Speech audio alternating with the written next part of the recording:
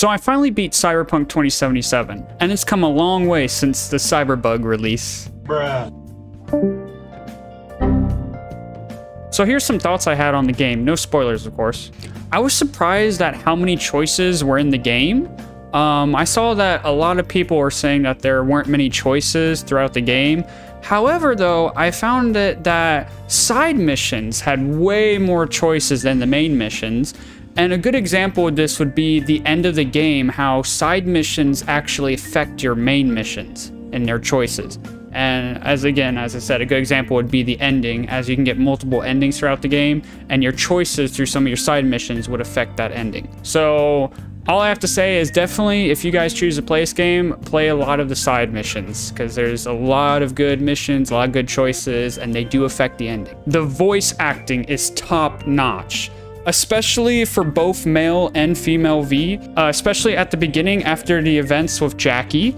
You can really feel the emotion coming from male V. Also at the ending of the game, where there's different endings, and you can also feel the emotional tension with male and female V as well. Solid voice acting. I also found it in the Cyberpunk Edgerunners anime that also had solid voice acting. So just all around, really good voice acting.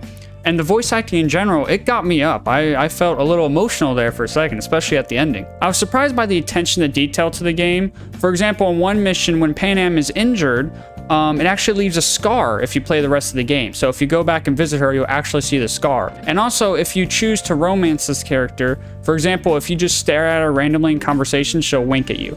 You know, they didn't have to add this stuff, but that's really cool that they did. It makes the world way more vibrant, and it makes the world way more believable as well.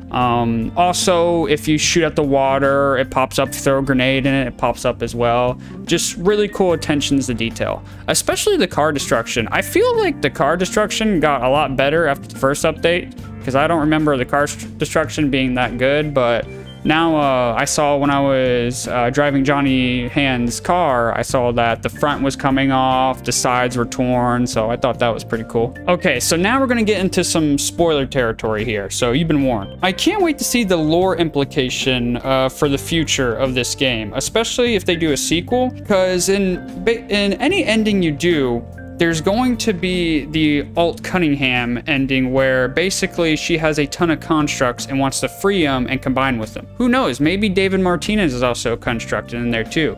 But I wonder if this is like gonna play out maybe in the future as like some sort of like AI rebellion, or maybe like they're gonna start taking over tech or something, and you might see an Alt Cunningham resistance with the AIs and they might start to rebel.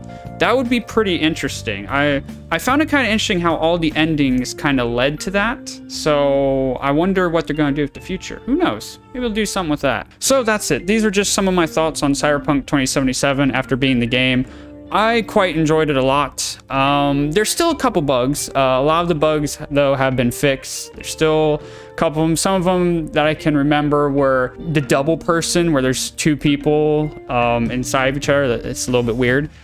Breaks immersion. And then there's also the bug where people go through the ground. And especially when I was riding my motorcycle throughout the game, I literally fell through the ground. Thought that was weird. And then, of course, there's always, you know, the same character bug. You'll see the same character throughout Night City, everywhere you go when you turn around. I'm just saying, maybe he's one of the main villains in the story, and he's just been around this whole time, and he's been plotting his next scheme. I don't know, could be interesting. Could be the main villain, you never know. But I can't tell you how many times I've seen off-brand Keanu Reeves in this game.